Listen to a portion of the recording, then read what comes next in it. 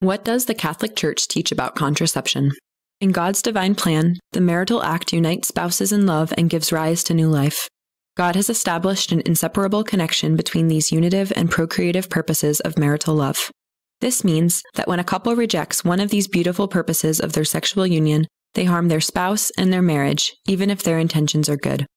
This crucial teaching is rarely given in places where everyday Catholics can hear and consider it. Sadly, this has led to a widespread ignorance and rejection of the Catholic teaching on contraception.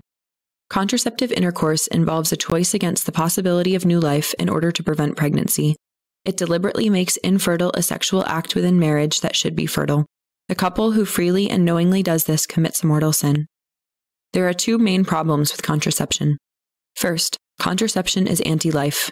It creates an environment where children are treated as an unwelcome burden, an impediment to personal goals, or an enemy to be avoided at all costs. Second, contraception decreases love itself. Marital intercourse without contraceptives allows for spouses to fully give and receive one another. There are no barriers. With contraceptive intercourse, couples reject one another's fertility.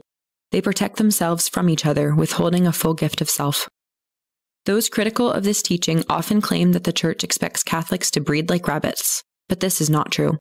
Following the teaching about responsible parenthood in Humanae Vitae and previous Church documents, Pope St. John Paul II stressed, "Unfortunately, Catholic thought is often misunderstood on this point, as if the Church supported an ideology of fertility at all costs, urging married couples to procreate indiscriminately and without thought for the future.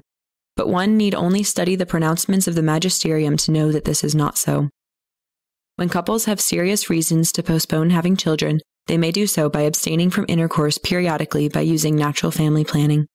Spouses must prayerfully and responsibly decide when to have children, while always maintaining a generous commitment to being open to new life and complete love." Thanks for watching. Please like, subscribe, and turn on notifications to stay connected to the conversation.